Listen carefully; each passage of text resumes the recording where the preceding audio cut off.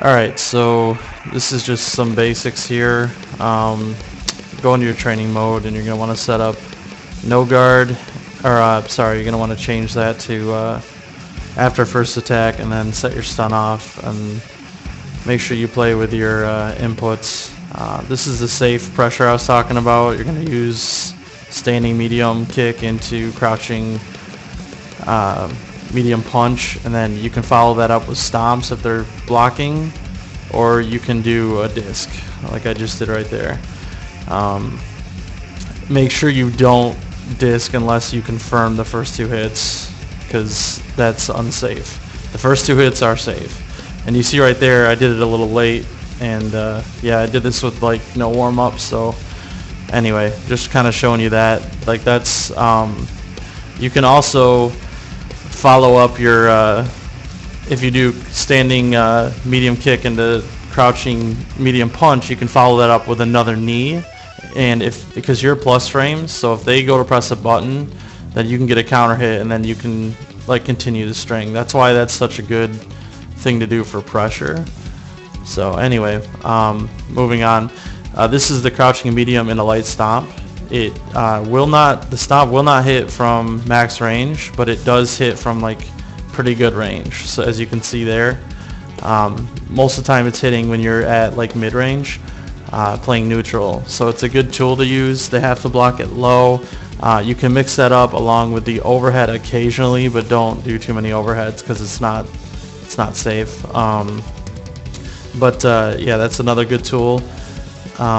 Just make sure that when you're doing stomp, you're using light stomp. It's the only one that can combo. And if you use light stomp and it gets blocked, it's not your turn anymore. So the nice thing about this though is you see like how far away after the stomp, like they can't really hit you with anything, especially a character like Ken. So yeah, you're gonna want to practice that combo a lot, the one that you just saw. It's still hard to do, especially in a match. So yeah, I think here I start the jab combo. You can chain two of them together, and then you can link it into a canceled EX stomp. Don't use light stomp, it won't work. So make sure you're doing jab into EX stomp. It's the only one that'll work, and you can do that crouching jab or standing jab. So right here, just showing you on wake up. Most people are blocking, so it's a good meaty to do right there. You're gonna wanna the standing medium kick is a good meaty. It doesn't have a ton of active frames, so that's the downside of it, but the thing is it's safe. And if you see them blocking, follow up the last one with a stomp rather than the disc, because the disc is going to get you punished. But if you do stomp, it keeps pressure going, and if they accidentally stop blocking on the stomp, you get a counter hit, you can keep going. So yeah, that's just something to take note of. You see a lot of people doing the 3-hit and then ending with a stomp. You can also do instead of doing, if you see they're blocking, instead of doing light stomp right here, light stomp is -4. If you do medium stomp, it's only -2, and if you do heavy stomp, it's only it's even. It's 0 frames disadvantage. So the thing to keep in mind though, the heavier stomp takes longer, and right here Ken can literally DP you and interrupt this. They can do that. So when you do this stuff, make sure you're aware of that, you know, and that's another mind game you can play. You can kind of like just do the first 2 hits and then continue doing the first 2 hits and start that over, you know, standing medium kicks in a medium punch and then do medium kick again, rather than doing the stomp all the time. And then what that will do is make them kind of play a guessing game. And then what you can do also is, if you think they're going to try and interrupt an uppercut, you just simply block instead of doing a stomp, and then you get a free punish. So let's let this roll a little bit here. Just kind of showing you stuff like, yeah, like that. You can see the range right there, and it's important to know because you can super off that stomp. So it's important to know, if even though the first hit, the second one, the stomp has to hit. You can see right there, like that was pretty much max range to be able to super. Because if we back it up, I think I had missed. Yeah, like that one he blocked from that range. So if you super right there, even though you hit your medium kick, like it's not gonna work. And it happens to me a lot. So you gotta keep an eye on how far away you are right there. So yeah, for right there, that's the most range you want if you're gonna confirm into super. You can buffer the super, but make sure that stomp hits, otherwise you're gonna waste it. So this is me just showing you can use V-trigger. This is a little bit more advanced stuff once you get going here. Yeah, work on that the most. Start out with your safe pressure. Here's like the full combo. So again, that's going to be yeah, with the jump in, you standing strong, crouching strong into stomp, into medium punch, crouched into disc.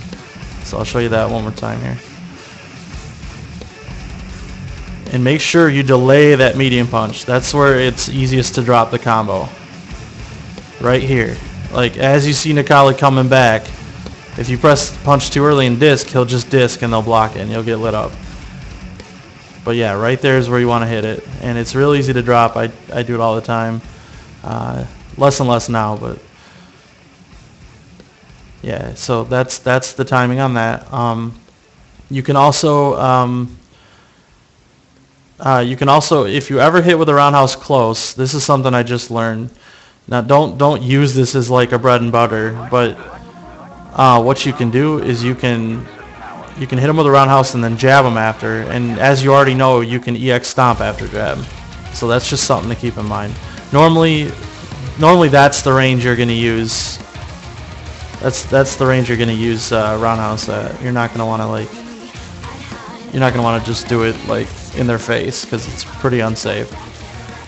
So anyway, again, the bread and butter combo there. Yeah, keep that going. Okay, so here is the jumping combo with the EX. It's the same as the one we did earlier in the corner, except at the end you just hit 2 punches, and you get for like that's a lot of damage for 1 bar. I mean, you can see it's 35% of their life. So that's the kind of stuff you wanna be getting. Necalli's combos are some of the highest in the game, and we're not even in V-trigger mode. Like our frame data gets much better, but that's stuff you'll learn down the road. Okay, so I don't know if I think I just end up showing you one more trick you can do here. Oh yeah, I wanted to show you this. If you jump and you use heavy kick, it doesn't cross over. You have to use medium kick, and even then it's really tricky. So crossovers are not a Necalli thing. Like he can do it, but yeah. Anyway, the other thing you can do with the jump-ins is after the stomp you can super. Anytime you hit him with a stomp, you can super. If you want to get a corner carry, that's another combo you can do. You can do the jump-in. You can V-trigger, you get another hit, and then you can cancel it into a disc. And I believe you can cancel that into a medium disc when you're in V-trigger mode. Notice, yeah, like all your combos, that's the target combo, but all your combos when you're doing disc outside of V-trigger mode, you have to use light disc, but when you're in V-trigger mode, you can medium disc, which is really nice because it's more damage. See right there, yeah. And it gets another hit too, because when you're in Super Saiyan mode, it's just good. This is the target combo. Only use it as a punish, because it has a roundhouse in their face, and that's all punishable. Beyond the medium kick, then you're unsafe, that whole thing. So only do that when they're at -5 or worse. And the last thing I wanted to show you, yeah, I kind of screw around a little bit here, but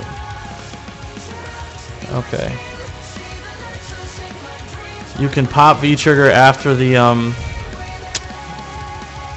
you can pop it after the ground stomp.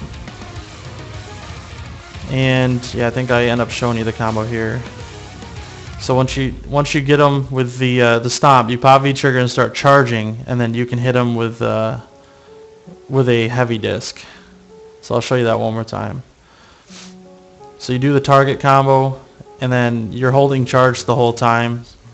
And then as soon as you see the stomp, you cancel the ground pound hit with the V trigger, and then you charge at them, and it puts them in the corner. That's the other nice thing about that. So yeah, that's basically stuff you can work on to start out.